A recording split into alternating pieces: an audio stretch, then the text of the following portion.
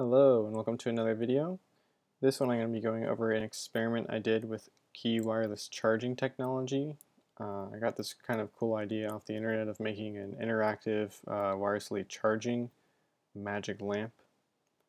Basically what I do is I get a small Arduino microcontroller and solder it to a key wireless charging battery that you would put in a Samsung Galaxy phone or something similar. And then I also solder a NeoPixel LED Ring onto it.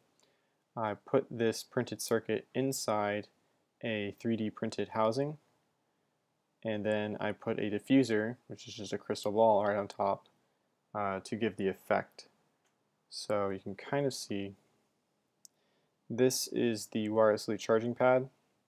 The black thing is the 3D printed housing for the electronics, and the crystal ball is the light diffuser on top. So you can kind of see right in here is the electronics inside it. When you move the entire crystal ball on top of the wirelessly charging, we start receiving 5 volts to the Arduino. It turns on and then triggers the code, which is going to be turning the LED ring on a specific pin, different colors, and doing different animations that you program it beforehand. And of course, you can always plug in the micro USB to the Arduino and hook it up to your computer so you can change the code at any time. And all the code I'll post on my GitHub as well. So you can kind of see that's what it looks like without the diffuser. And it was just a really interesting project to do. It wasn't really challenging parts.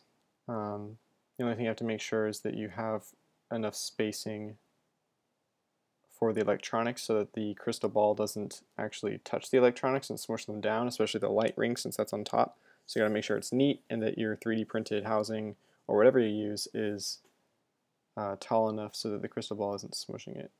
So you can see this is when I put the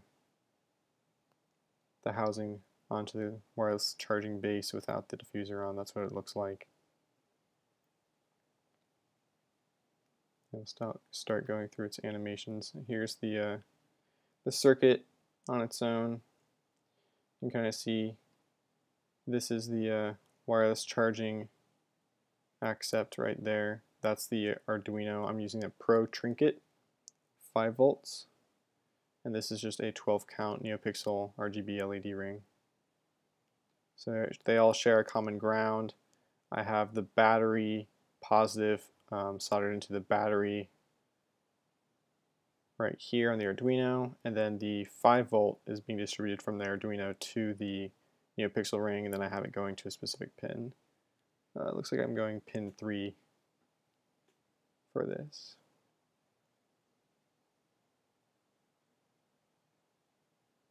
This is a nice form factor too, because it's smaller than, say, an Arduino Uno, which is really just for prototyping.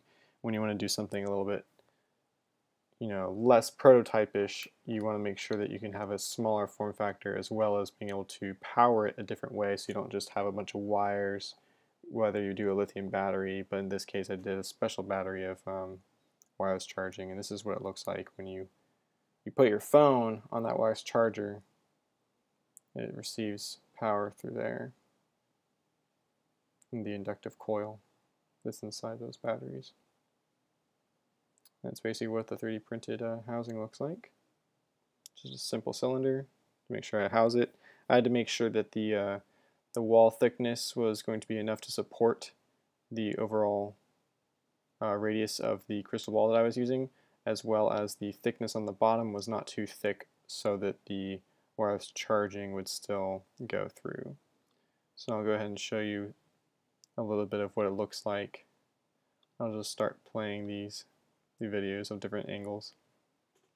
So right here, this is in my apartment with the lights off. So you can kind of see the diffuser of this is the crystal ball, and this is what it looks like against my roof. This is underneath a desk.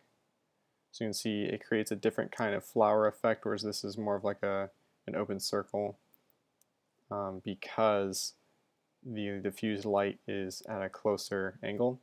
And no matter what surface you kind of diffuse it against, whether it's a flat roof like this or a sloped roof that I also have in my apartment, you can kind of see you can get really cool different effects. So not just the colors and the timing, but also the surface and the diffuser that you use can vary in what you see with your eyes. So it's pretty cool. Right now I just have it doing a sequence of turning all the different colors. As you can see right here, these two videos are in sync.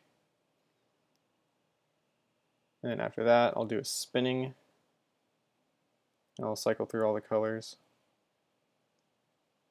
There's yellow, green, blue, purple. There's rainbow.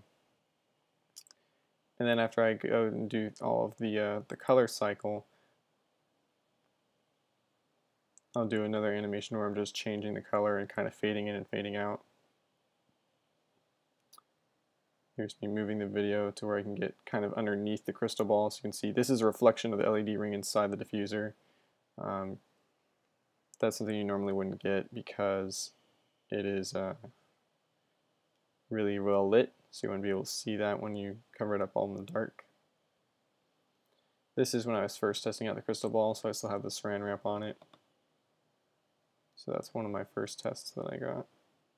So normally what the effect would be is this obviously is unwrapped like it is over here, and you want to have the wireless charging base be hidden so you wouldn't see these lights, and also you'd be able to move the crystal ball on any surface and still be able to get a good effect. So I'd say you would hide it underneath a mat, and then you would just be able to move this housing on top of the mat, and you'd be able to see the effect as if the magic lamp was just turning on all by itself. And then when you moved it off of the hidden charging base, you'd be able to get the effect of it just magically turning off. So it's kind of cool effect. Of course, you could have always just had little holes for the wires on the back of the 3D housing, 3D printed housing, but this is just more fun and also gave me a little intro to the wireless charging technology that we have. And that's it.